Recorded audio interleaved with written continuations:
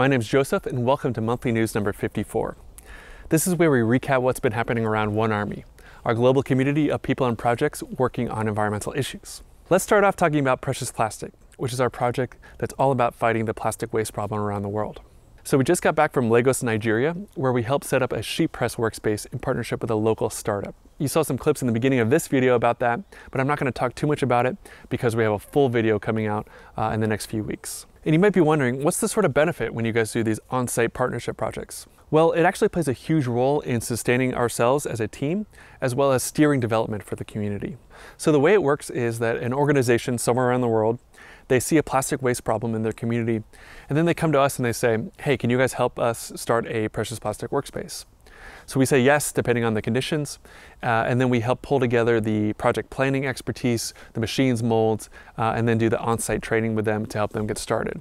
It also affords the opportunity to do some iterative developments on the machines, and even sometimes making a whole new product. And then we can turn around and share these open source with the community. And this really keeps us, as the design team, really rooted in the problems that people are facing on the ground. So let me tell you a little bit how this works in practice. So over the last few months, we've been working on a project with the UNHCR, which is the United Nations Refugee Development Agency, on a project in Tindouf, Algeria. And this project involves a washing system, which we've been working on, as well as a shredder basic. So we've been doing some iterations in development there. So let me show you what we've been up to. Hello. Hello. Tell me who you are and what you're working on. My name is Carolina and I'm from Chile and I'm working on the new version of the shredder. Awesome. And what was the main motivation behind redesigning this shredder, and what was the biggest challenge? So the main reason and motivation why we decided to redesign the shredder was to be able to make it ready to be C certified. And as well, one of the biggest challenges was to make it, of course, ready to be C certified, but at the same time try to keep the same kind of essence of the precious plastic machines, where you can still see how it works, how basically the core of the machine, and it's keeping its essence without hiding too much components, but still keeping it safe. Great. And can you walk me through the main changes between this model of the shredder and the previous? Okay, so first we work on the safety components of the machine. As you can see, the hopper still stays pretty much the same how it was before, but now we added this lid. So basically this lid protects you from putting your fingers into the blades and taking the risk of shredding your fingers. So then what we added to this lid was this safety switch, which basically if the lid is open, the machine will fully be off. So you won't be able to shred with the lid open. And then once you close it, it activates the switch. So then that means now you can shred. So the only way you can shred is with the lid closed. Then we have the components that protect all the moving parts, such as the bearing, the coupling, and the reducer. So you cannot access to them while the machine is running. Also, we protected the blades from the bottom as well. So then you have, in case you want to shred without a sieve, you have a funnel, so you cannot access the blades from the bottom either.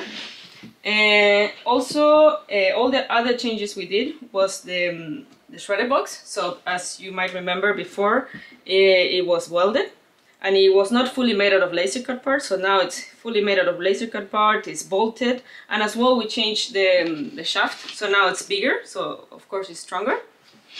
Also another change we did was the frame. So now it's much wider, so it's much more stable. So the machine cannot fall backwards or to any side. And also as well we included some feet, so then you can screw the machine to the floor to make sure that it will not move while shredding because of the vibration or anything. Also another change we did was in the electronics.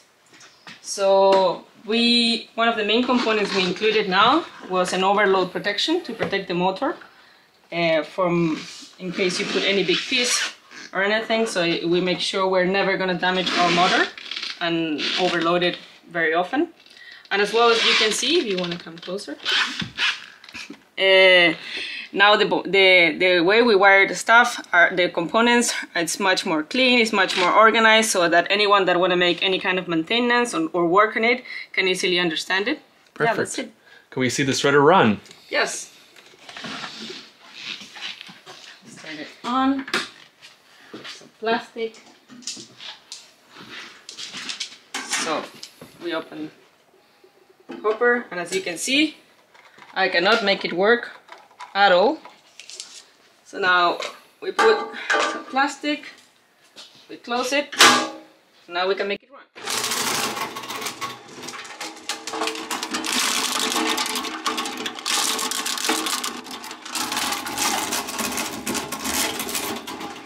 Thanks, Garo. Yeah, so I'm Jesse, and along with some other people, we've been working on the prototype of the washing system. Cool.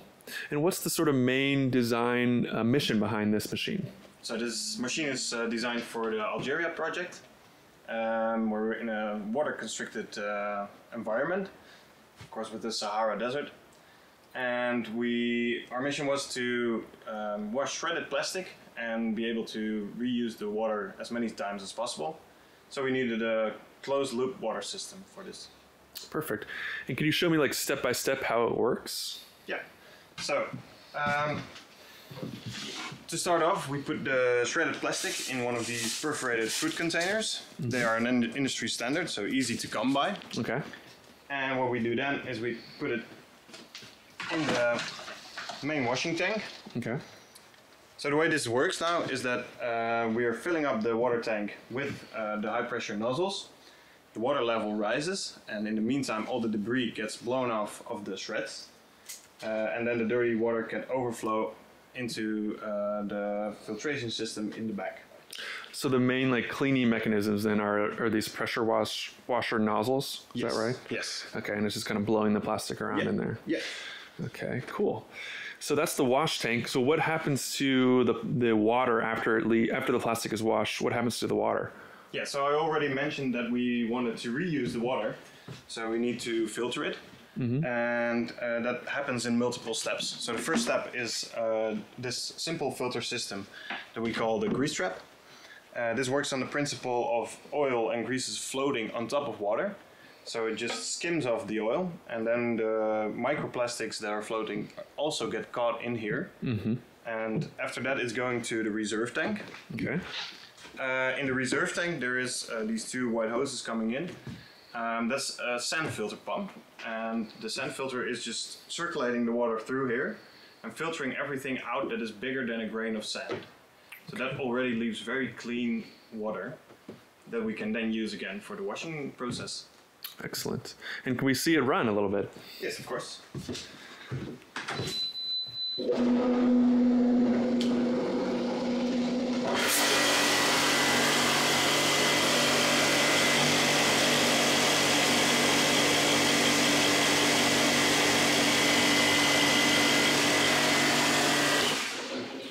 So how long does like a full process take?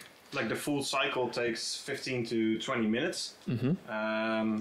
Let's give you an example of the cleaningness. I've got these samples. This is how it goes in, dirty. And as you can see on the shreds, there's all this sand and other debris on it. Mm-hmm. And this is how it comes out. So if you look on the shreds, there's no sand and no debris on it anymore. No sticky oils. Got it. Thank you so much. No problem. So you might be wondering, where can I find these developments that you guys are doing? And that question brought up a few other problems that we've been having concerning development around the community.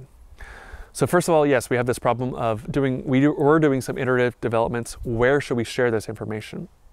And ideally, it would be in the download kit, but the download kit needs to align with the Academy, and that often goes with a build video for the machines, for example.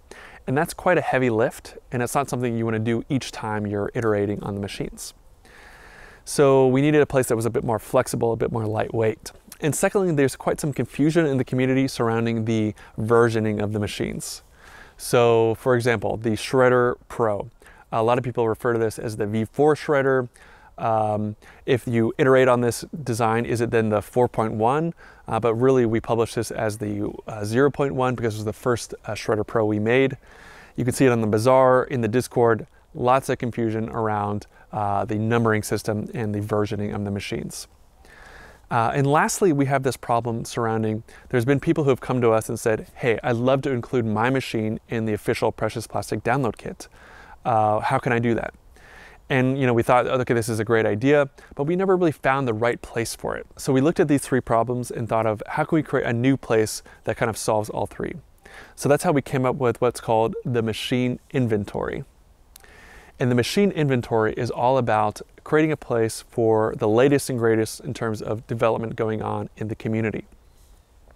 So it's a place where you can go and see multiple versions of the shredder, for example, and decide, okay, which one's going to be best for me to build. And you can sort based on, yes, the type of machine it is, plus the quality, which we're defining as the sort of quality of the documentation. So how much of the documentation is there, how much has it been tested, etc. And then lastly, there's also a filter that's all about the difficulty for building this machine. So what kind of tooling and machining am I going to have to do to actually build this machine? And we're hoping this is going to be the place that's going to really accelerate development in the community. So to be honest, we're not really sure how this is going to go. The reason we're sharing with you now is to get feedback.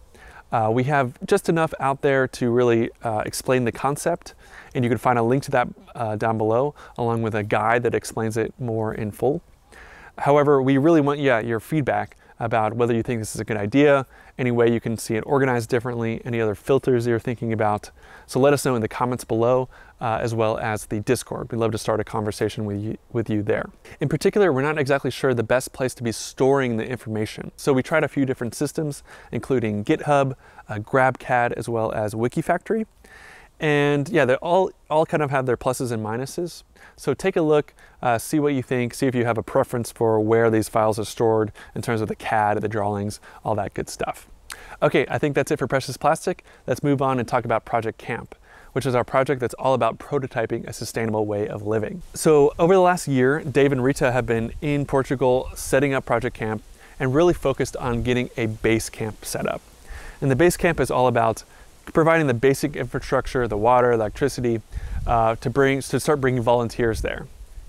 And actually they've gotten pretty far, and the first group of volunteers is actually arriving in August. So it's kind of a big step, a little bit scary. Let's see if they're as annoyed with the highway noise as Dave is. And if you haven't seen the update videos yet, they're posting weekly update videos there. Check out that channel, you can find it in the description. And lastly, let's talk about fixing fashion, which is a project that's all about fixing and upgrading your clothes so that we can avoid the waste of fabrics. So since this project was launched a few months ago, we've seen a lot of development in the community going on and a few different fixes and upgrades that we'd like to share. So first up, we have an upgrade that was done by About Blanche, and they used a natural dyeing technique using avocados. It's one of the first examples where we've seen people picking up on this technique, so it's really, really cool to see. And secondly, we have an example from Adele, and she's actually in British Columbia. And she took two shirts put together and made a dress out of it, and it looks pretty neat. And lastly, we have this design studio in Texas that upgraded their shorts using an old pair of pants. So again, using some leftover garments to patch together and fix your clothes so you don't have to throw them away in the long term. So please continue to share your fixes and your upgrades. We'd love to see more. Okay, I think that's it for the monthly news. I'm gonna go play some banjo in the yurt, and we'll see you next time.